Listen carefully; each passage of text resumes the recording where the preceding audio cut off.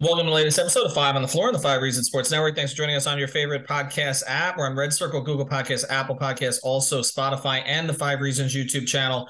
Make sure you hit like, subscribe, and turn the notifications on. Also, check out fivereasonsports.com for all your content without a paywall, and check out the great sponsors of the Five Reasons Sports Network. This episode is sponsored by our friend Dr. Jonathan Chung. If you've got back pain, you've got neck pain, he's the guy to go to. He's based in Palm Beach County, but he can see you via telehealth as well. Modern technology, you can do that at an affordable price. Again, he specializes in chronic pain, dizziness, and post-concussion syndrome. He's got a new sports vision training program that is used by athletes like Steph Curry. So reach out to our friend. He's been a big supporter of the network from the very beginning. Board-certified chiropractic and chiropractic neurology, Dr. Jonathan Chung. You can find him at chiropractickeystone.com. Again, that's chiropractickeystone.com.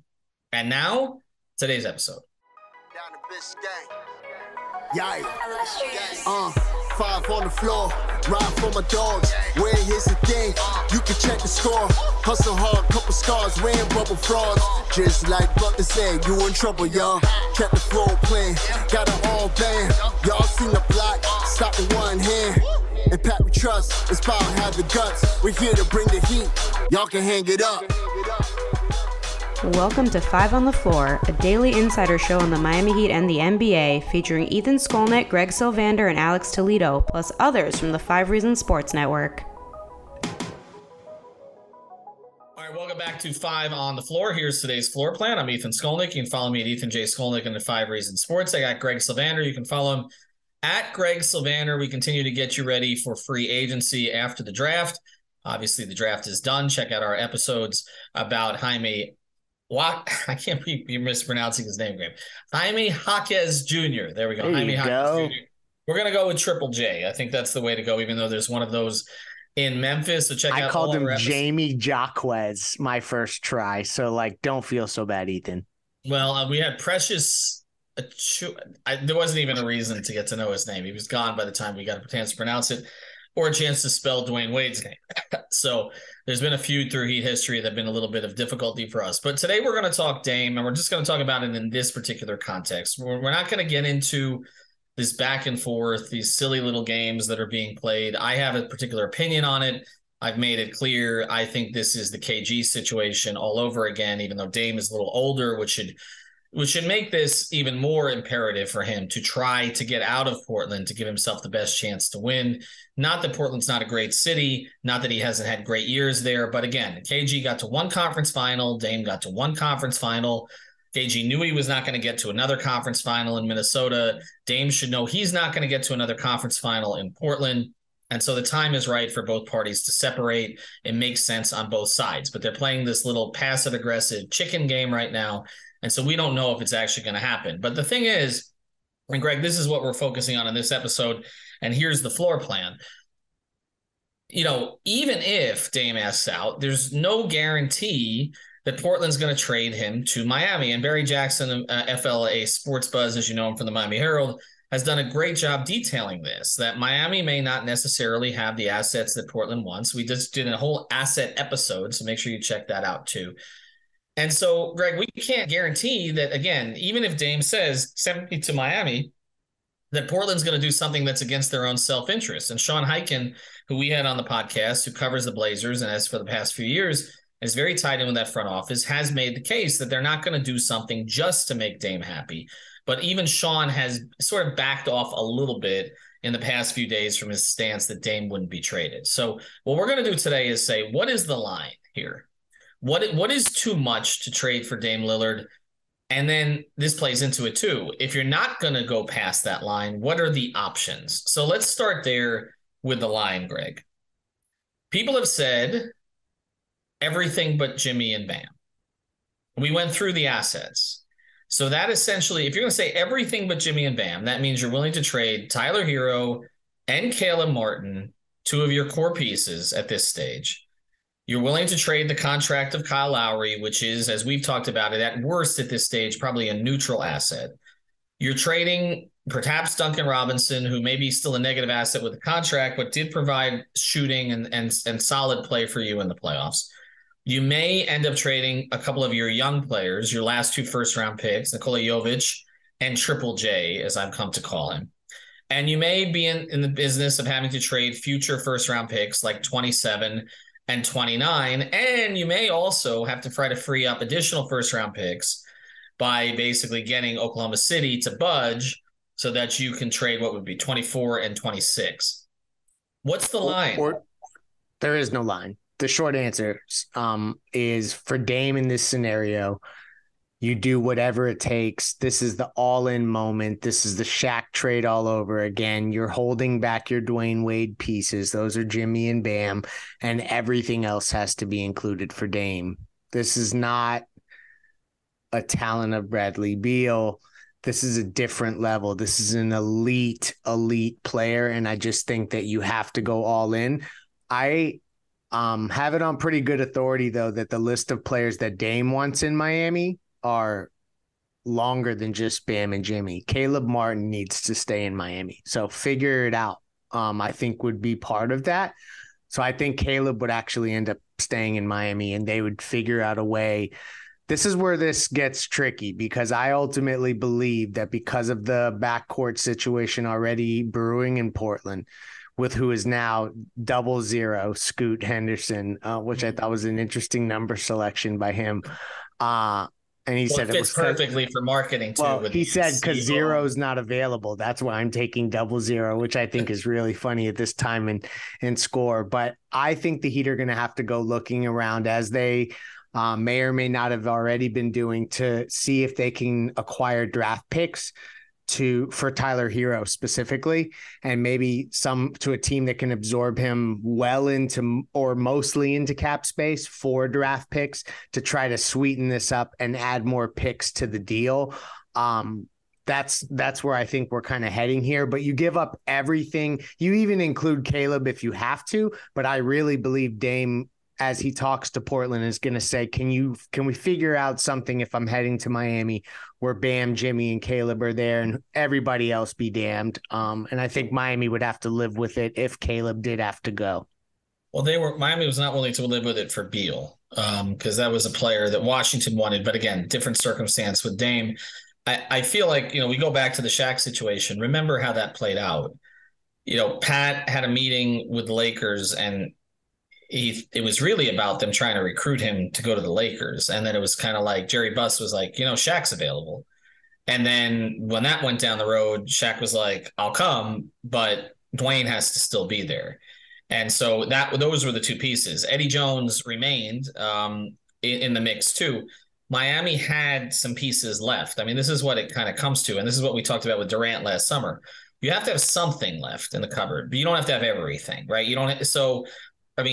Jimmy and Bam is where it starts, and then it's kind of like, okay, can you keep one more core rotation piece? And Caleb would be the guy that you would like to keep, I think, at this stage.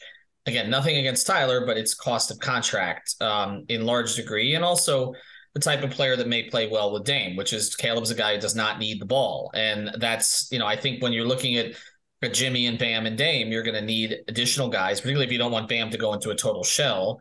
You're going to need additional guys who don't need the ball. And Caleb has shown he can do something with it, but he also can play off of it. And so that gives him a lot of value there. There's also the issue of the Max and Gabe contracts, which, does Gabe become more or less valuable if Dame comes in? It would seem like less, because you have a starting point guard, but also if you're competing to win now and you have Gabe who can be kind of a versatile, 1 or 2, and could he play some with Dame? We've seen Dame play in smaller backcourts before, so that's another option there. So again, I think I'm with you that this is an all-in moment, because there is not another one out there at this point. I do not see the next Dame. I mean, Paul George is somebody who's been talked about, but I don't see the next Dame on the horizon at this stage. I mean, Luka is two or 3 years and a whole bunch of disgruntled or early exits or playoff misses, I think, before that becomes a serious conversation. So, we're going through the players and the assets and the Heat, obviously, when we've talked about them having picks, we're not, or maybe we are, including Jovic as a pick, including Jaime Jaquez as a pick. I hope I said that name right this time. And now we're kind of, I think Heat fans have started to lean into that. Maybe those are the low cost pieces that hang around. Well, then you're severely lacking picks if you're looking forward. And so the interesting thing for me here, though, is that we've gone through all these assets. And we've talked about the picks and the players. And I've said that there is no line, right? That you go all in. The line that I have is it comes from a different place. So I do have a line. I don't know. Do you want to go after the break? Let's do it after the break, because I really have no line in this case. And that's for me, that's different, because I'm usually I'd really like to keep this guy and keep that guy. And I've said that when it was for Harden or for others. I just think that, and we'll get to your point here right after the break. I just think Dame is such a perfect fit. Like, I really could not go out there and find a player who would fit with Jimmy and Bam better. The player does not exist. The idea, too, that he's too old at 32, turning 33, when he just had one of the top 3 scoring seasons for a player that age ever, is over the injuries, has that kind of killer mentality that is needed with Jimmy, has had enormous playoff moments in the past, although I know there's some questions about some of it, and we can talk about it if Dame is ever required. But it's a perfect fit. And the friendship also with Bam and the mutual respect with Jimmy. This is, to me, the most perfect fitting big three since the Boston big three that came together and won the 2008 title. And that big three came together. And if you look at where those pieces fit with Garnett and Pierce and Allen, Rondo was already there. But if you just look at the way those 3 pieces fit, these pieces fit equally well.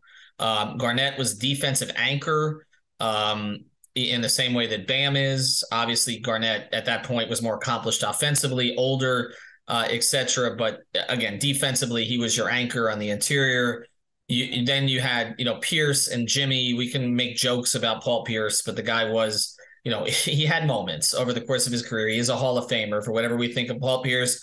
And Ray Allen and Dame Lillard, you talk about big shot making and at that stage of Ray's career, which was not Milwaukee Ray, was not Seattle Ray, but he also wasn't Miami Ray. He was, but still volume scorer Ray.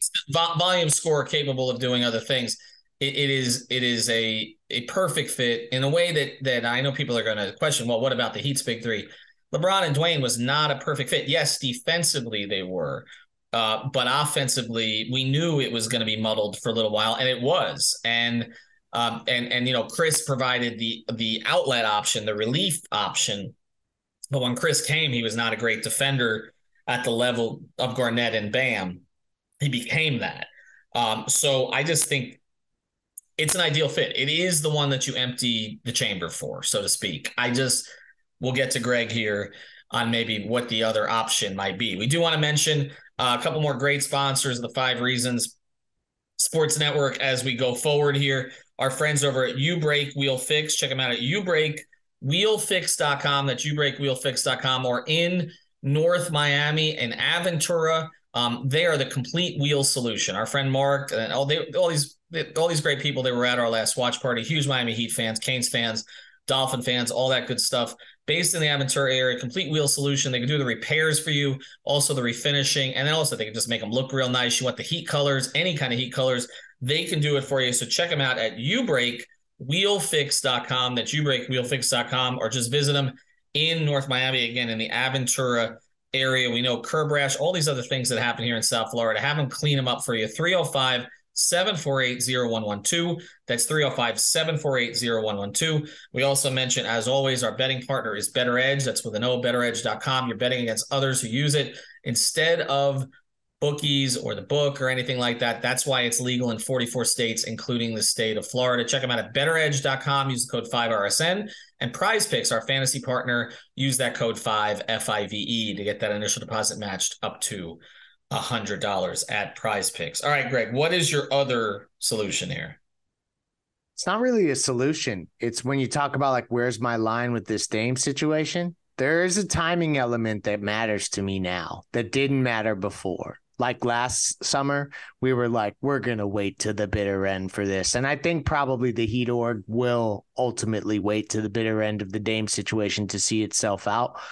But I'll just say this. When I see what Jimmy Butler does in these postseasons, and when I see what Bam Adebayo does defensively in these postseasons, go back and watch those damn games and just watch Bam on defense and see what they have. When you see Eric Spoelstra put on the master classes that he does, my line is falling back and resting on your laurels of saying that those three guys are going to be great for us no matter what. So even if we do nothing throughout this, if we let Gabe and Max walk and bring back, basically a just less expensive version of last year's team, if that's where this is going to head off of the heels of going after Dame, that's going to be a really tough pill for fans to swallow. And so I think ultimately what I'm looking for, and we've talked about, like, we're looking for the Antoine Walker, James Posey, Jay Will trade. They don't need the Shaq trade. The Dame is the Shaq trade in this era. Okay. So I don't even necessarily need them to go as crazy as to flip the entire roster upside down. Gabe and Max are the decisions that need to be made. If both of them walk out the door at crazy amounts, let's say Gabe gets $18 million per, I understand if the Heat can't swallow that. I get it. If Max gets $16 million per, I understand if they can't keep him. But what else are you going to do? It will not sit well with me to see Jimmy, Bam, and Spo do what they do. They're 16-game folks all the time, 16-game players and coaches. They need to be supplemented with more talent. You have to do something. So that's just the point for me. And if Dame is going to put them in a position where they come back with just a shell of last year's team with some other veteran minimum players added around them, at least flip Kyle Lowry for some talent that is maybe on an extra year at a lower number to reduce payroll. Let's get creative. We don't need to go through the scenarios tonight.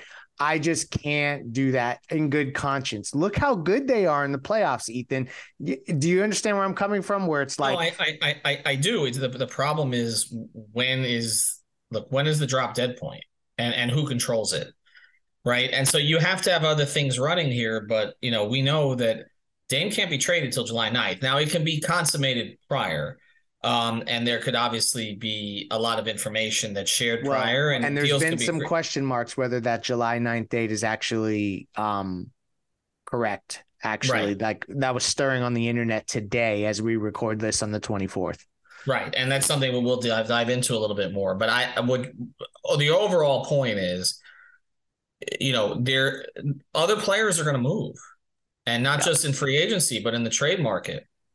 And so you take a look at, I don't think they're getting, like, Jeremy Grant's in Portland, so he's a bad example perhaps, but I don't think they're getting Jeremy Grant for what it's talking about him getting paid anyway. But I'm just saying there are players of that ilk who may get moved at this stage who would make a major difference for this Heat team.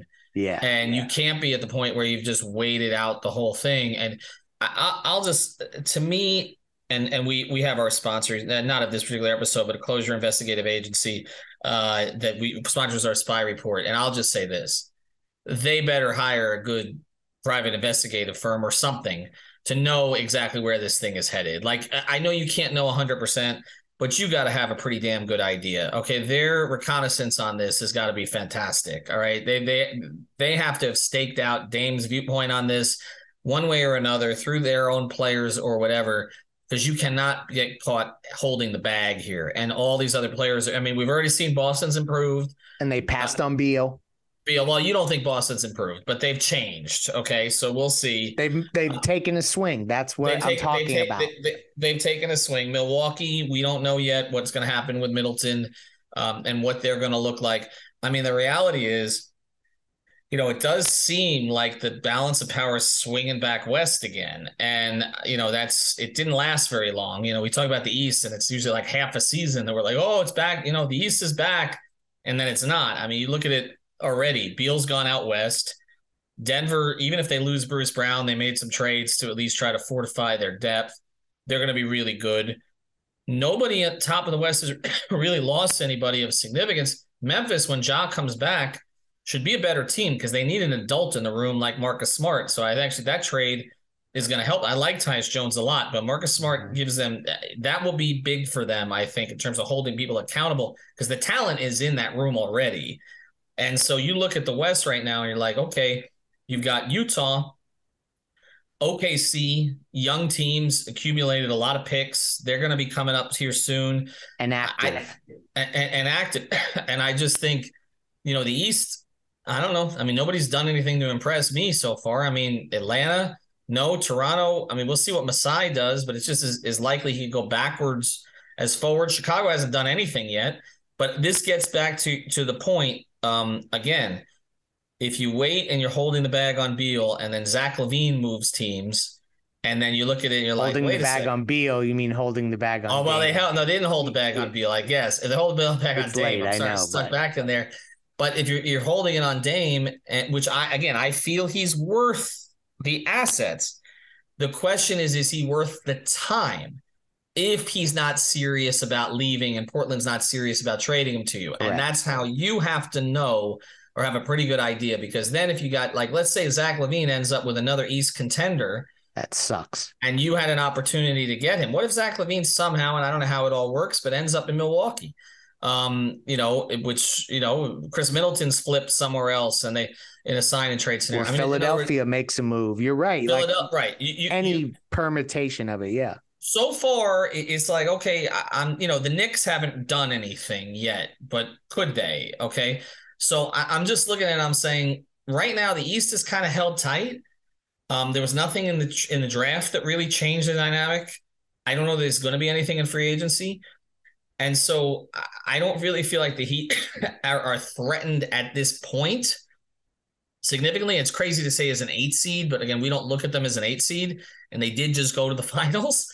So we shouldn't look at them as an 8 seed, but they can't be left, like I said, they can't be left holding too long on a guy who's not serious about coming to them. And I think that's where Heat fans are freaked out, because I don't think they trust the organization to know right now. And some of it is very unknowable, but they've got to know as much as they possibly can. And then you make here in the chat, and then lose Gab and Max in the process and get worse. Right. And then it's going to look like, okay. And I'm not saying this is the case. If they wait on Dame and either Dame or Portland was not serious about an eventual move where he goes to the Heat, and the Heat don't get anybody, and like you said, they lose Gabe and Max and the payroll shrinks, the Heat fan is going to perceive that as they just played this game and went through the motions so that they could save ownership some money. That's how it's going to look. It may not be the way they're going into this, okay? Because I do believe they are serious about trying to get Dame Lillard. And I do believe that they are going to pay tax, even if they don't want to pay second apron. But the perception, you see it on Twitter and other places, is going to be they just played this game because they really didn't want to spend any money. And that may end up being unfair, but you better use that Lowry expiring. A big old expiring contract can bring back a talented player that has years left on their deal. Go get your Aaron Gordon, the way the Denver Nuggets went and got a guy 2 years ago that fortified them. I think that they just, at some point, they have to acknowledge the greatness of Jimmy, Bam, and Spo and get them some help. Well, they're going after the guy they should go after right now. I believe that. This is the right guy. It's just how long do you hold it and how much information do you have? And look, there are other players who are going to free up who can help them. You even look at Washington's situation now, Monte Morris. There are guys who can fill gaps for them. Yep. Who may become available in smaller deals. But they got to have different tracks, and they usually do. They have different tracks. There's the plan after the plan after the plan, but it has to be, okay, there has to be a certain level of knowledge here. And you don't want the perception that you didn't want to spend money, and you don't want the perception that everybody knows more than you did. And I go back to 2014, and this is a bad memory for Heat fans, but I keep saying this. I, until that point, completely trusted the organization to have all of the knowledge and information that it could possibly have. And then as that process was going on, and I was talking to highest level people in the organization, and we're saying, LeBron's coming back. And every player I spoke to on that team said, he's been gone for months. I mean, I've told this story before. I was literally, my daughter was going to be born in the next couple of weeks. And I got a text from Mike Miller, who I used to speak to quite a bit. And he's like, you moving to Cleveland? And I'm like, and this was like 3 or 4 days in the process. This is well before the Lee Jenkins thing or anything like that. Oh my gosh. To that point, I thought that LeBron was coming back because the highest level of the Heat's organization was telling me that they had nothing to worry about, and LeBron was coming back. And I had Mike and other guys saying, this thing's been done for a while. Okay.